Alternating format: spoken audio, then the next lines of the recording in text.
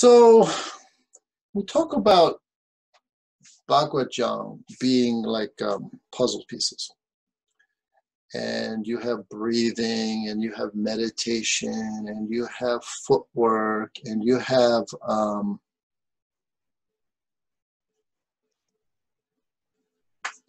power training.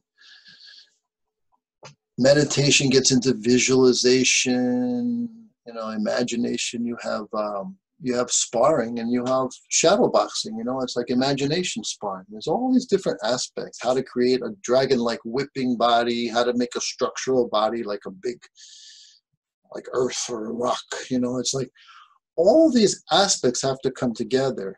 In the advanced class, we were discussing a bit about what is heavy power, and it's a lot about structure in the body. In the Qigong class, one of my examples was how you line up against each other and you push each other, and you're standing facing each other. So it's easy to lose balance and get knocked over, right?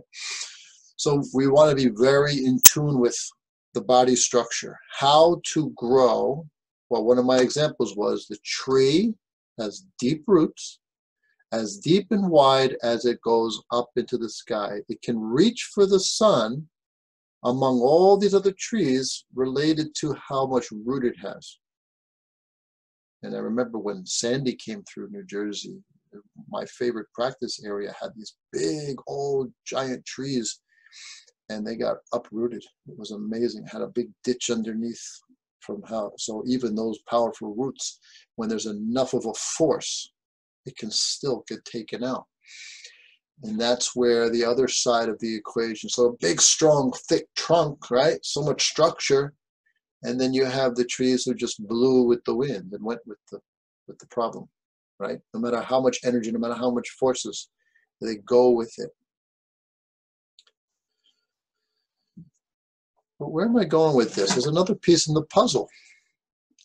And we don't usually talk about it too much in the meditation class. And this is self-defense. So much of self-defense, real personal safety is mental.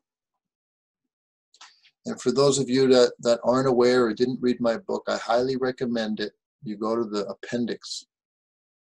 You read what I put together in there in a very concise format. Read those few chapters there. It's very informative, okay? If I do say so myself.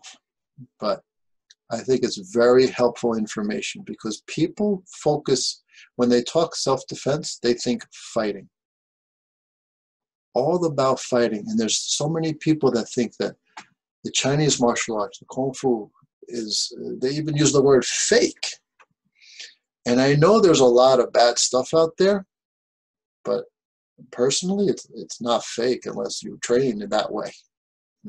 If you're serious about how you practice. My older brother, Sibo Moore, came out of Vietnam, life and death kind of things. And he helped me understand really how to train where it's real. You don't get any more real than that, okay? The soldier. So there's people who think, and I've been fortunate enough to have a few different teachers. And my first teacher was all about remembering forms. And it's like, the more you can collect, the more you know for martial purposes. And nothing could be further from the truth. That's why it's gotten a bad name. Now, why am I even bringing this up right now? Well, a friend of mine brought to my attention an interview, and this just happened within the last few weeks. A well-known MMA fighter he woke up 6 or 7 in the morning. His wife came running to him saying someone's in the house. So they had an intruder. And he runs out and he sees this guy near this area, near the kitchen and dining room or something, and he just runs at him and tries to knock him over and try to take him out.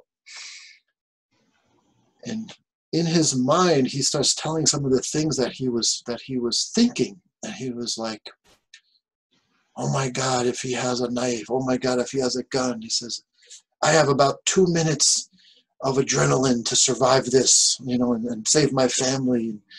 And it's like this mentality that the mind going off and thinking. And then he tells the different things that happen in the middle of this fight for his life. How he is punching them and kneeing them and elbowing them and over. And this guy is not going down. He's not getting knocked out. And he's just like exhausting himself fighting with this guy. He tries to get on his back, tries to choke him out, and there's nothing he can do. And this is what is called a fighter. And those are also the kind of people that talk about some styles like Chinese martial arts being fake. He tells of some of the things that was going through his mind, like he yells to his mother-in-law, give me a knife. And then he gets a hold of the knife and he's like, now I can't hold him down with one hand because one of my hands is holding the knife. The intensity, the adrenaline, the fight or flight being the fight part of that. All of this happening, and it's like he doesn't know what to do. He asks the guy, do you have a weapon? And the guy says, yes. And then, is there someone else here with you? Are you alone? He goes, no, there's someone else here. And he calls out Luke or something.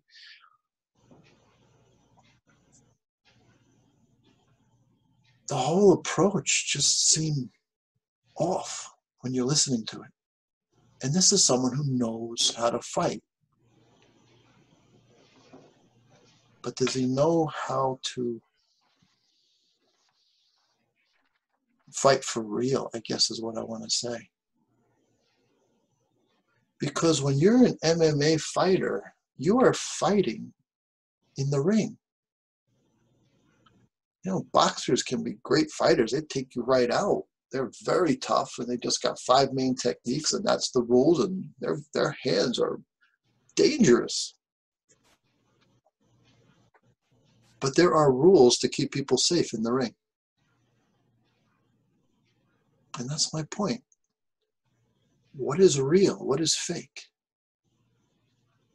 Is what people pay, they do pay-per-view and they watch these fights and these guys get all bloody and broken up and they're tough as anything. They're modern-day gladiators. But it doesn't always translate to a life or death situation, apparently. This guy that came into his house, there's so many things, because they find out later. They look at video cameras in the neighborhood, and this was the second house he entered that night. He says he lives in this really nice neighborhood where they don't have any problems, and it's pretty common. Maybe some of you can relate. Leave your car doors open, leave your garage open, front doors unlocked, things like this. And he realized he had left his garage open, which was connected to his house. So this guy literally was wandering down the street, probably high on something, looking for money, looking for drugs. Who knows what he was looking for? He walked into more than one house. One guy, the neighbor yelled and screamed and got him out. He ran out of the house. But this guy ends up in this life or death fight, which is mostly also because of the way he approached it, the way he just ran at him and brought the fight on, started the fight.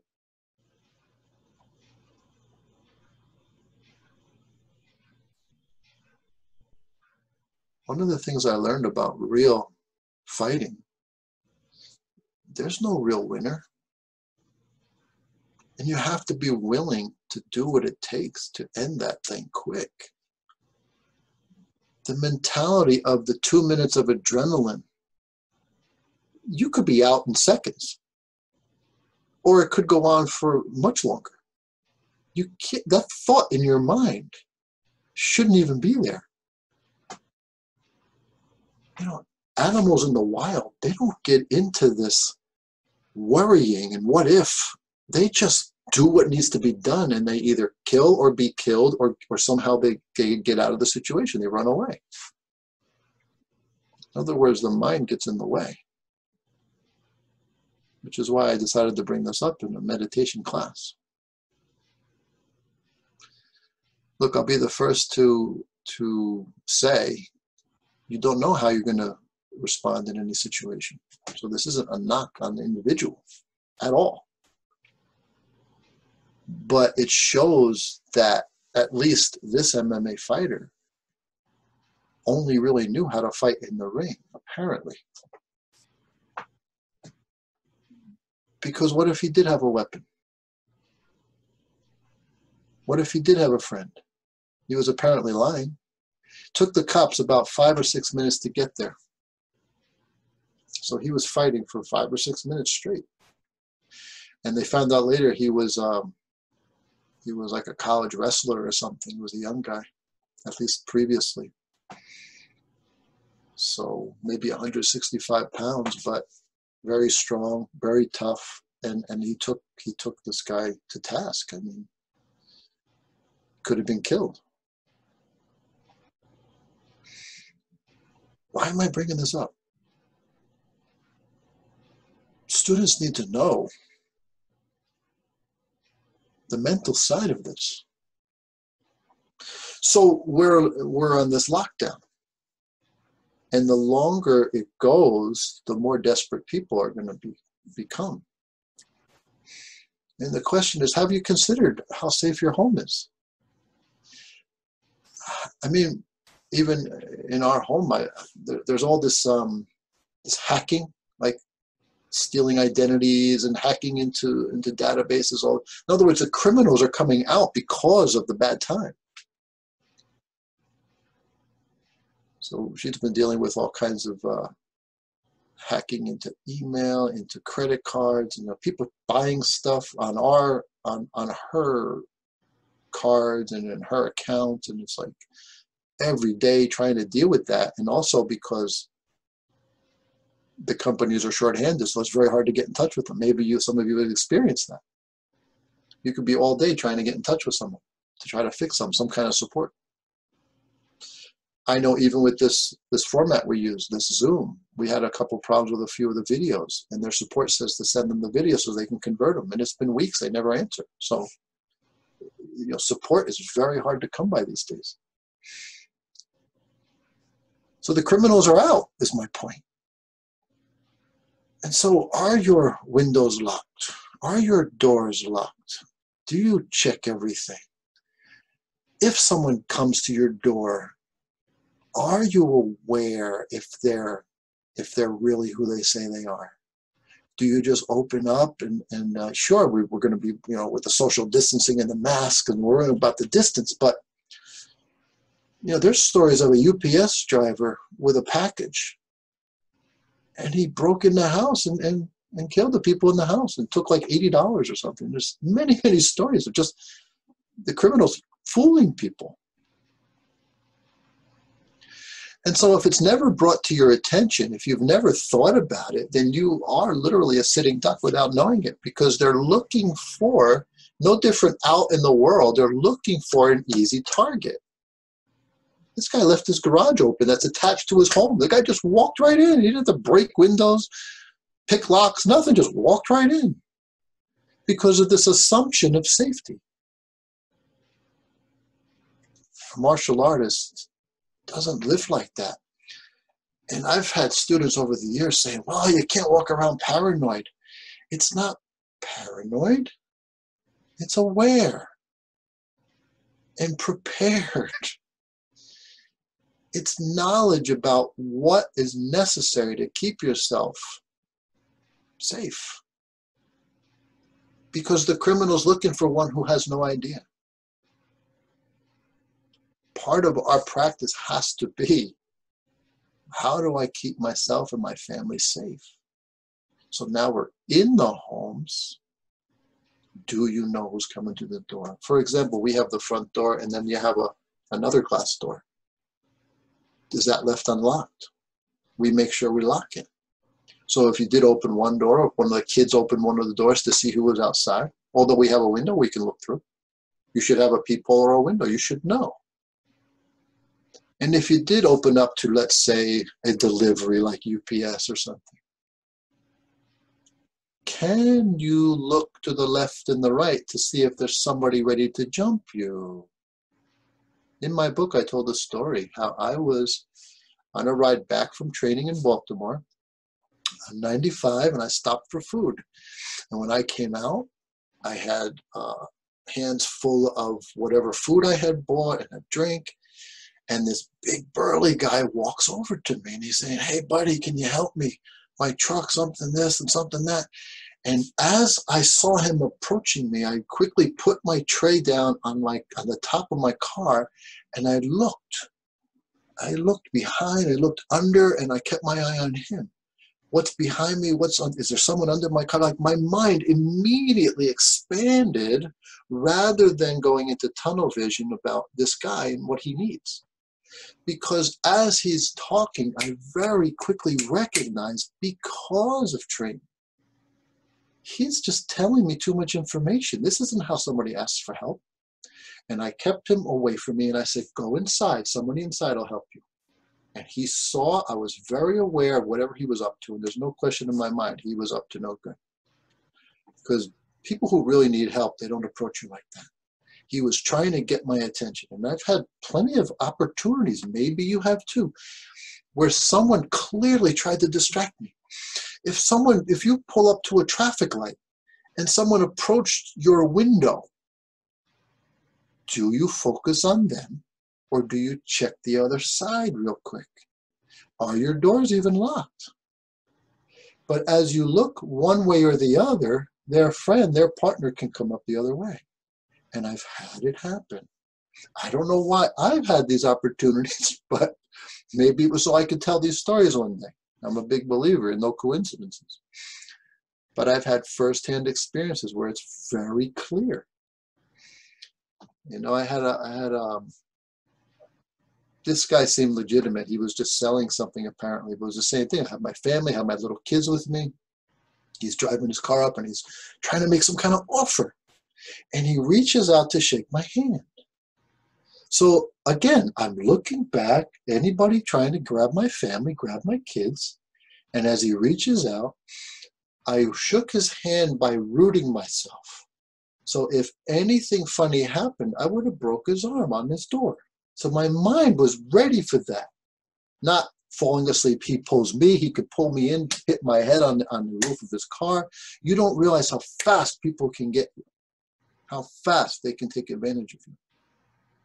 And so the point being, the martial artist is supposed to be aware of possible scenarios, possible situations. They are protecting themselves at all times without being paranoid, because that's what meditation is about. It's about calming the body, knowing how to use the breath to calm the mind. So in a situation, you can think clearly and not get caught in a bad situation, which happens in the blink of an eye. I recommended my book, okay, The Appendix. Read the appendix and the chapters there. I guarantee you it will help you. I'm going to show you another book. See this? Uh-oh. This has a lot of good information in it. Short and sweet. Everything from home defense, setting up security systems, to personal defense, all these things. But it's people who are professional you get your information from, that they know from experience how to keep yourself and your family safe. Believe me, whatever level you are in life,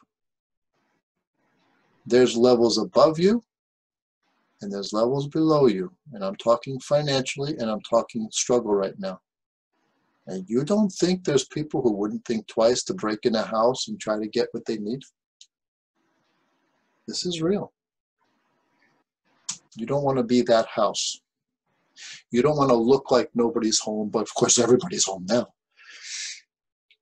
You know, you don't want to leave things unlocked. You don't want to leave newspapers out front. Looks like you're not home. You know, newspapers dropped on your lawn. Make sure you get it. Don't leave your mailbox full like you're out of town. All these little things, because the worst thing is to be broken into when you're home.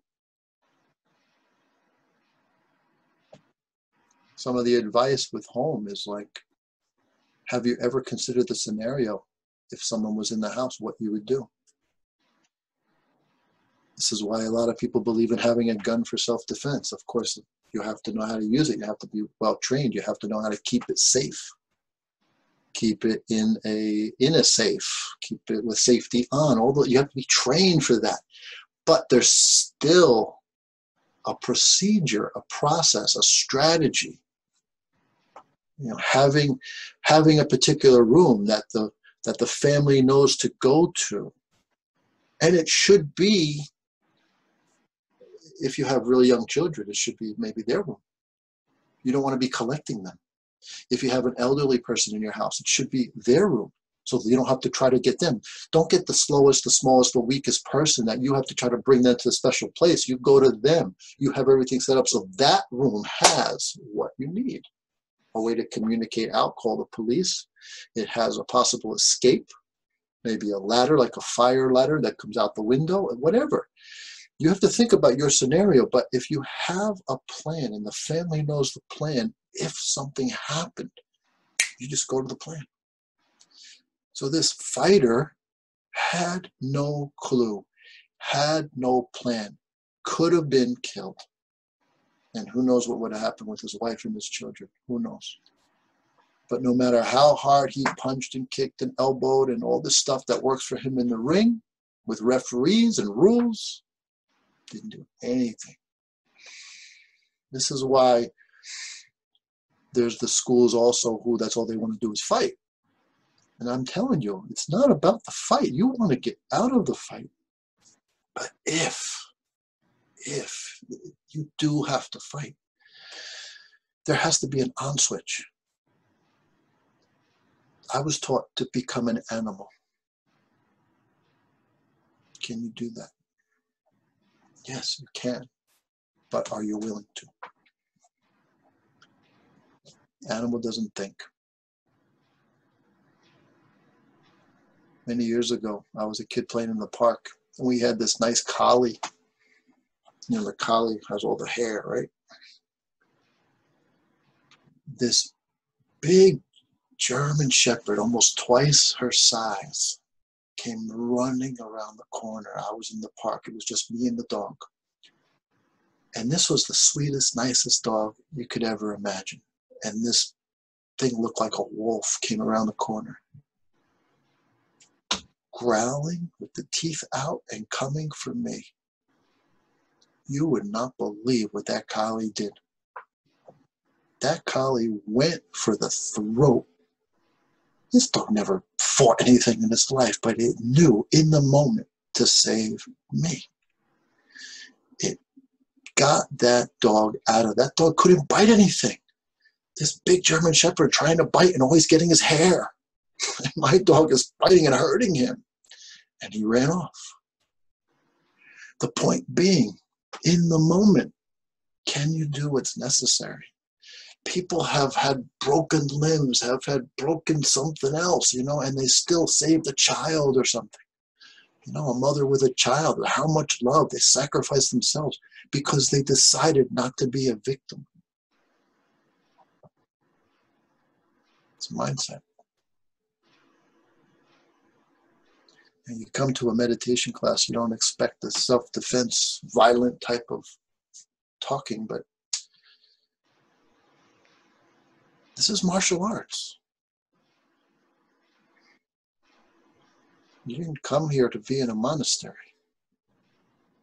And meditation is the foundation of this practice. Because there's plenty of martial artists, there's plenty of even military trained people, there's plenty of MMA fighters who are locked up for life because this wasn't right when something happened. Because you can go too far because you don't recognize the threat. That fighter I started this with, the guy was in his home.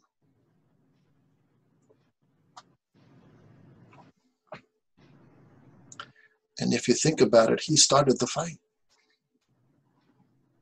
He ran at him to tackle him, to do something, but I don't know, the neighbor yelled and screamed. Picture this in court. If he killed this guy. Well, the neighbor yelled and screamed and he ran out. Why didn't you yell and scream? Self-defense is tricky in the courts. But I'm a big believer in I'd rather be judged by 12 than carried by 6. The only way to make good decisions in that moment is clarity of mind, the ability to control your breath so you can calm down and make good decisions, recognizing in the moment how lethal is the situation. Can I get out of the house? Sometimes you have to get out of the house. And that's another thing that would come up. I believe it was in Virginia. It was recently on the news. What was it? 3 men broke into a store and they had an employee there working. And he came out with a gun that they had for defense and he shot at them. And I think he killed one. And they put him in prison. And you know what the police asked him? Why didn't you run out the back? Interestingly enough, I think if he ran out the back, they had more people back there. So, but the point is, they locked him up. He was spending nights in jail for defending himself. It's complicated. Can you make the right choice? But can your awareness, your preparation, and strategy make you less likely, much less likely to be chosen? Your house or your person, depending if or when.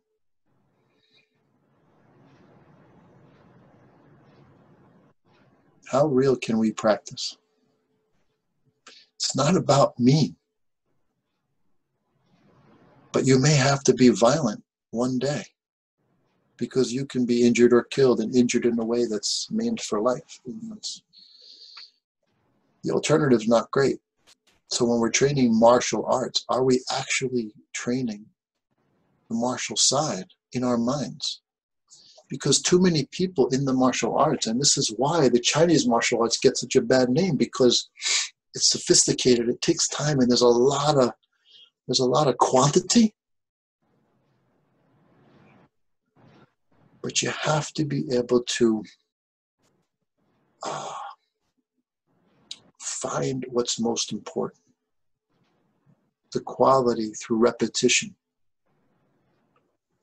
That's why we've learned that 3 really good techniques is all you need to know. Bhagavad-Jang, our style, loves this. What is this? It's like a spear hand. You throw it in the eyes. If someone comes close, you throw that in the eyes. You practice that all the time, visualizing with a target over and over. You take someone's eye, their head's going back. They're going to freak out because nobody wants to lose an eye. Another good one, we throw the palms, right? The nose. Hard. Here. Punch. Center line's good, right? Groin.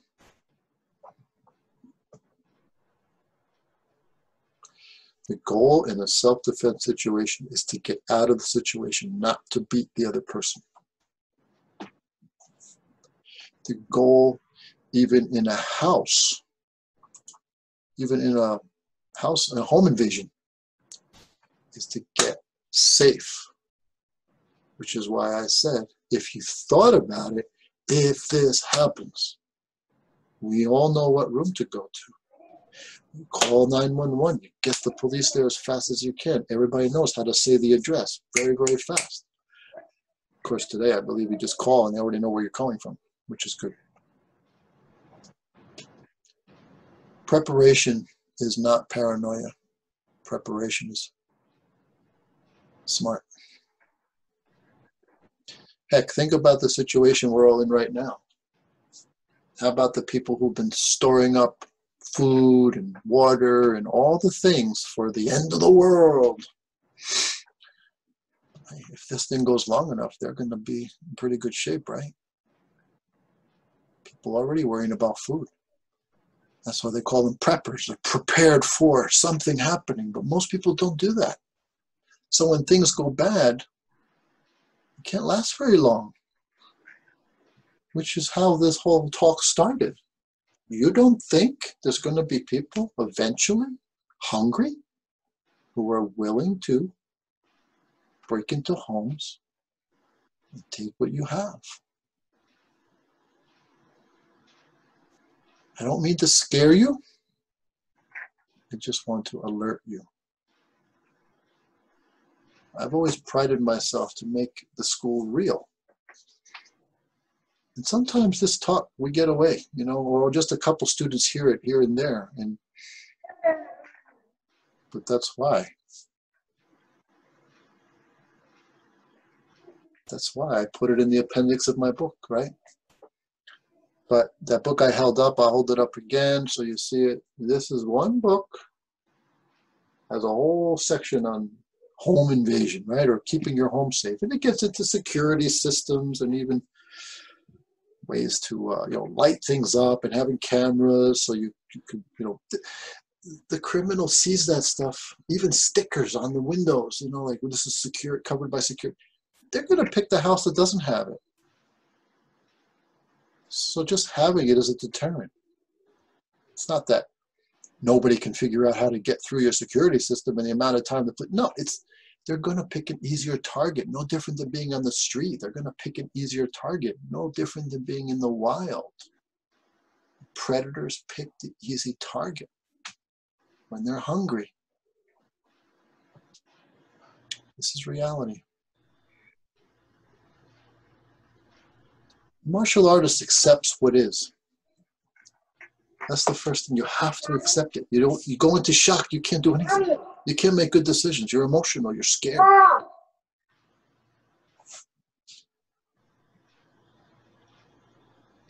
That's why we have to educate, learn what to do, prepare, strategy, have control.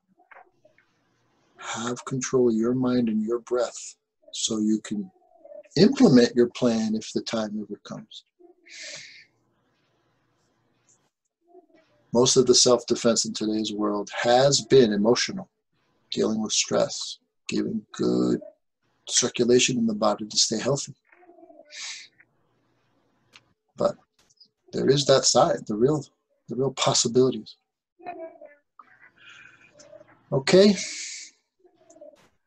So I just wanted to give a little different talk because someone brought that to my attention and I thought it was important. Let's go to meditation.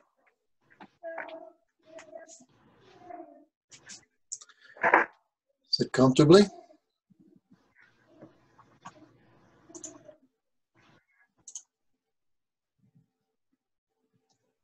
Align yourself as if to hold up the sky. And remember, as you go into the meditation, I will be closing this out. So you stay there 10, 15, 20 minutes or more on your own. Decide on a focal point. Make gaze to the point between the eyebrows while watching the breath, or any focal point of your choosing. But stay with one. If the mind wanders, come back to your focal point. Wanders again, simply bring it back. No matter how many times, keep a passive attitude. No judgment about how you're doing. Simply practice.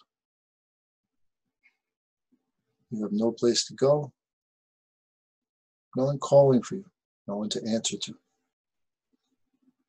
All there is here and now.